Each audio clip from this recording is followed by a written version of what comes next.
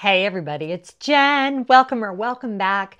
Today I'm going to be sharing with you my 10 top tips for airplane travel in the summertime. These are tips that I've used for years. This entire video I scripted on a flight on our way back from California. And yeah, it's going to be a busy travel season, as it has been. We know this, but hopefully these tips are going to help you get through it with a little more, humor, and maybe make you feel a little more first class, even if you're like me and you're predominantly flying in coach. Now, I am wearing my Disney Cruise Line Pride hat. I'm going to tell you why I'm wearing it at the end of the video. There's two reasons, and you're going to want to stick around all the way until the end to find out. So I have my computer in front of me. I have my list. Let's dive right in. Number one, book as early as possible and choose direct flights if you can. Now, I know that is not possible for all of you, but I know that I am the person that a lot of times I'm looking at those connecting flights or the flights with a little bit of a layover going, oh, wow, I could save $100 or $200, and wouldn't that be amazing? And during a lot of the times of year, that is a great idea. Save that money. During the busy summer travel season, don't do it. If you happen to live at an airport where you can fly nonstop or direct, fly nonstop or direct. There are just too many cancellations, too many delays, and obviously if you miss a connection when every single flight is booked solid, it's a lot less likely that you'll be able to get on another flight. So just do yourself the biggest of favors and understand that you're going to have to pay a little bit more, but it is always worth it to book a nonstop or direct flight. Number two, if you can't book direct or nonstop, if you live near an airport that doesn't offer that, make sure you allow plenty of time for connections. Again, delays and cancellations are numerous right now. I was just sitting next to a woman a couple of different flights ago. By the way, I fly at least once a month, and she sheepishly looked over at me and she was getting a little bit anxious as our flight was a little delayed. She said, I only have 40 minutes before my next flight. Now keep in mind, we were getting ready to land in Atlanta, which is one of the busiest airports in the world. And she said, do you think I can make it with 40 minutes? Now, what I wanted to say was, there is no way you are going to make your flight. What I said instead was, well, I'll be rooting for you. All you can do is give it your best shot, because I didn't want to be the bearer of bad news. Honestly, I didn't want to have to take that on. But 40 minutes at Hartsfield-Jackson is not enough time. And keep in mind, when you're looking at the landing time for the one flight and the time the next flight is taking off, that means that her flight was boarding as we were landing. So just give yourself margin. Worst case, you spend an extra hour in the airport. Not the worst thing in the world. Get yourself a coffee. Find a gate where there's not a flight going out of. Just chill, relax. If you can, go into the Sky Club or the airline lounge. I'm going to talk about how to get into that special place in just a minute. But yes, allow more time than you normally would. And definitely, if you're flying into Atlanta, allow more than 40 minutes, please. I beg of you. Number three, if possible, fly earlier in the day. And here's why. If there are flight cancellations, the chances of the flights getting delayed increase greatly as the day goes by. And that can be due to weather, staffing issues, you name it. The first flight of the day can be a little bit tricky. Sometimes those do get slightly delayed. My sweet spot is kind of mid-morning, but what you really don't want is the second to last or the last flight of the day, because if that flight gets delayed or canceled, you're hosed. And although the airline is supposed to accommodate you, that can be a hassle. You're then stuck with flying standby the next day. Your trip ends up getting extended a day, or worse, you end up not getting to your vacation till a day later than you had planned. So I just steer away from anything close to the end of the day. And I usually like to book like the second flight. I don't know why, that just seems to be my sweet spot. But for sure, don't book late afternoon, or certainly not the last flight of the day. Number four. And I know this is going to get a lot of pushback, but just trust me on this. Don't check a bag. I don't think it's a good idea to check a bag any time of the year, but during the busy summer travel season, especially, checking a bag creates hassle. Use things, fabrics that you can wear over and over. The shirt I'm wearing is merino wool. There are fabrics that do a really good job of that. Maybe you have access to laundry where you're going, but doing carry-on only is the probably best tip I have for you this summer, because think of all the things that have to happen if you check a bag. Number one, you have to check in your bag at the airport. Scott and I were just trying to check a bag for our beach trip in Atlanta, so it's not like I haven't done this, even though I say not to. And the wait to check in our bag, even with Premier, was almost 30 minutes long. Premier is Delta's like best customers. It's supposed to be like the fast pass line, but it was still 30 minutes. So you've got that. Then you've got the possibility of if your flight gets canceled, and then where are your bags? And then your bags are somewhere and you're trying to find your bags, and your bags are maybe get there and you don't get there, and how does that work out? So that whole ordeal. Then when you get to your destination, you have to wait at baggage claim. One of the things that I've heard a lot of people complaining about, again, this goes back to staffing issues, is it being an hour, sometimes 2 hours waiting at the carousel for your bags. That isn't fun at all. And then of course the things I always talk about as far as why I prefer to do carry-on is it's just a lot less to have to deal with. You're not getting your bags and maybe you're going to your hotel, traveling on public transportation, and you're wrestling around with these huge bags. It's a good idea to do carry-on only any time of the year, but during busy travel seasons in the summer, I think it is the only idea. I am leaving for a 8-night trip. It is a Mediterranean cruise, and I will be doing carry-on only. So if you haven't subscribed yet and turned on your bell notifications, do that because you won't want to miss that video. I'm already deep in the preparation for it, and I can't wait to bring it to you guys. Number 5, allow plenty of time to eat if you plan to eat in the airport. This is something that Scott and I started noticing right after we all came back from the pandemic, and it has not improved. Wait times for counter service restaurants at the airports are very, very long. Scott, as an airline pilot, oftentimes will have like maybe 20 or 30 minutes, and he's finding that he tries to get into the airport to get food, and he's still waiting in line and has to get out of line and go get back on his plane, and he doesn't get to eat. So he's taken to packing a small cooler with like so much food you wouldn't even believe. But take a tip from my husband, the airline pilot, and don't plan on eating at the airport. If you don't have any other choice, just make sure you leave plenty of time.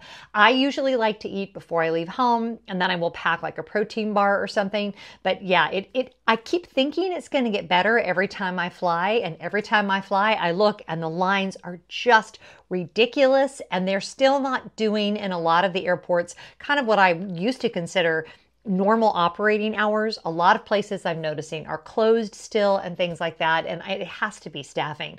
But just know that going in, if you have to eat at the airport, just allow plenty of time. You're starting to sense a theme here? Yep, me too. Okay, number 6, allow 40 to 50% margin onto everything that you do. If you're a person that normally likes to get to the airport 2 hours early, get to the airport 2.5 hours early. Just add those buffers. Again, with the connecting flights, add even more time. Even as you're traveling, let's say if you're going to somewhere in Orlando and you have to get back to the airport, allow extra time for travel. Just everything is going to be busier, and it's always better, in my view, to allow more time and not need it than to not allow enough time and to end up frazzled and hurried, and that is no way to take a vacation. So yeah, just pad time. By the way, I give you permission to share this video with whoever it is in your life that thinks that they can get to the airport 45 minutes before the flight in the middle of July. We all know and love someone like that, Scott LaForge. So, and he knows better. So I'm just saying, you're not alone. We all struggle. Probably if you're that person, you're not watching this video. Number 7, make sure you have downloaded the app for your airline, and also that you've signed up for text alerts. This is the quickest way for your airline to communicate with you, whether it be a delay, a flight cancellation, a gate change.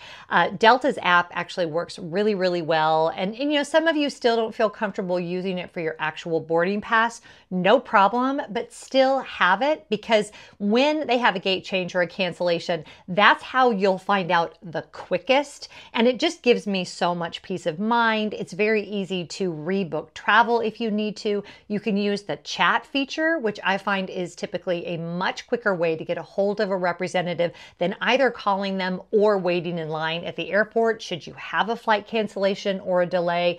The apps are so helpful. Now, I can't speak to the apps for the other airlines, but I know that Delta's in particular, when it works, which is most of the time, is incredibly reliable and is the best and fastest way to not only for me to find information, but for Delta to communicate information to me. So definitely use your airline's app. Okay, and number 8, consider opening a credit card if you are a frequent flyer and you always use the same airline. I am a Delta Reserve card member. I will actually put a link down in the description box that will get you some bonus points if you sign up. It's not an affiliate link. It's just like a referral link that anybody can get. But I love my Delta Reserve card. It allows me to get into the Delta Sky Lounge. The perks are great. It allows me to get upgrades. It allows me to elevate my status a lot quicker between a combination of flights and also the money that I spend. Now, we always pay off our balance every month, but we use that credit card, well, I do with my business for pretty much everything that I do. And as much as I travel, obviously it really adds up, but it's definitely worth it. And I would say it's worth it to pick an airline, probably the one that flies predominantly out of your town, and use that airline, use the credit card. You really will see those perks go a long way. And I have been a Reserve member for as long as they've had that card. I've been an American Express member since 1992. I love American Express, and my Delta American Express in particular is a great product. Can't say enough good things, and you will earn extra perks. And in the summer travel especially, who doesn't want extra perks? I do. I definitely want extra perks. Number 9. Make sure you're prepared to gate check your carry-on bag. Now, a lot of you probably know this, maybe you don't, but if a flight is completely full and everyone has a roller bag, there is a very good chance that they are not going to be able to fit all the roller bags on the plane. In order to gate check your bag, which is very easy, it's always free of charge. I have done it many, many times. You're going to give it to them once they're going to tag it, and then you're going to roll it down the jetway like you're going to take it on the airplane, and then they're going to take it from you right near the aircraft door. And other airlines might do this a little bit differently. But when I say be prepared to gate check, what I mean is make sure that your roller bag does not contain any lithium batteries or prescription medications, prescription glasses, things that you're going to need during the flight or that you would be devastated if they somehow did not make their way back to you once you get to your destination. There's nothing worse, and I've seen it happening, than people having to gate check their bags and they're scrambling and they're having to open up their roller bag to pull out medications, to pull out lithium batteries. It's no fun, and usually that's happening right before they're getting ready to take off, so it's a lot of added stress. Just to be on the safe side, if you are bringing on a roller bag and a personal bag, make sure that your personal item has everything that you would need and that your roller bag has everything else, so that if that happens, you are all set and ready to go. And you may be a person who's saying, yeah, but I have preferential boarding, so that would never happen. Well, what if you get stuck in traffic on the way to the airport, or the train breaks down on the way to the airport and you get there very, very late? There's a good chance it will happen. So I always like to be prepared to gate check my roller bag and have all of my prescription medications, my glasses, my lithium batteries out of that bag and in my personal item. And number 10, be kind. Flight crews are going to be working very, very hard, so please be kind and patient. Please listen to the gate agents, listen to the flight crews, and be kind to your fellow passengers. It is a super, super busy time of the year. People are going to be stressed. People could be hot. People are trying to make the best of situations. Sometimes they're traveling with family. Sometimes their kids are driving them crazy.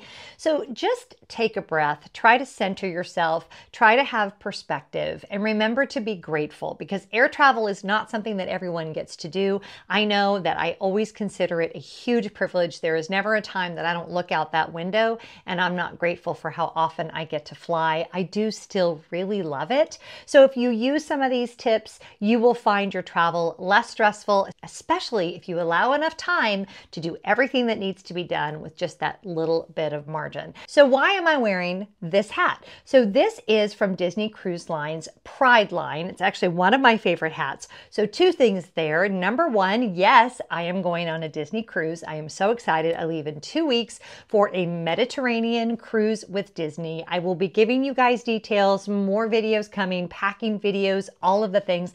I actually have a haul coming about my Disney cruise, but also I wanted to let you know that we are celebrating Pride by doing a fundraiser for the Trevor Project. The Trevor Project is a fabulous organization whose mission is very simple: to prevent suicide in LGBTQ youth. It just couldn't be more simple or more powerful than that. And I cannot think of a better way for us to celebrate Pride than to give money to this incredible organization. I actually have a fundraiser going on over on Instagram, but I will also do it here on YouTube. You can also go directly to the Trevor Project website if you would rather do it that way.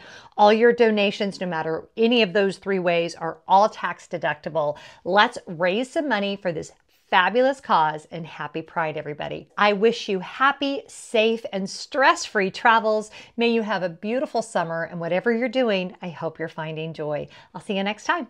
Bye.